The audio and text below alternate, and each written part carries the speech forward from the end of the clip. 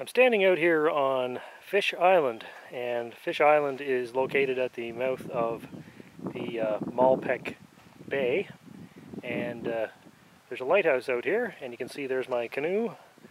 Took me a little while to get out here with the canoe, a little bit more paddling than I had anticipated. So I've been over here on the island having a look around, and there's the lighthouse which I came out to have a look at. There's a surprising number of tracks, footprints out here for a place that's only reachable by boat. But anyway, it's an absolutely beautiful day, very nice and warm, light breeze, great day to be out exploring, and nice calm water.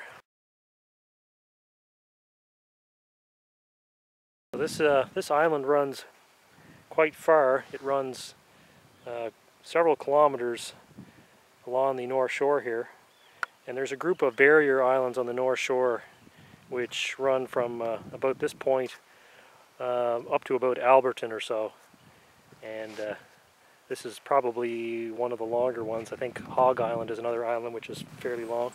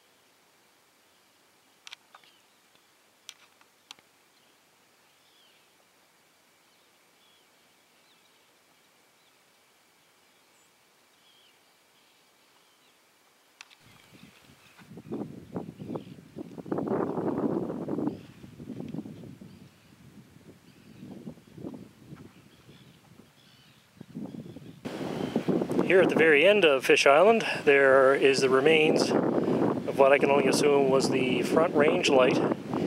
Apparently knocked over in a storm and must have been left. The light's still attached to it and everything. All galvanized steel. And it looks like they just let it go. And you can see way over there in the distance is the lighthouse itself.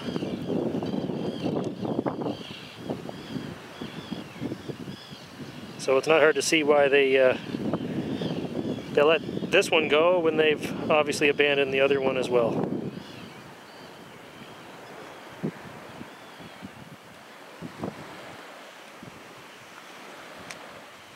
I'm just about ready to get back in the canoe and head back to the mainland.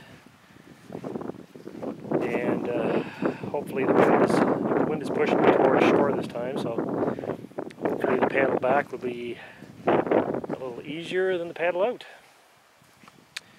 It's a beautiful spot. Kind of glad I made the trip out.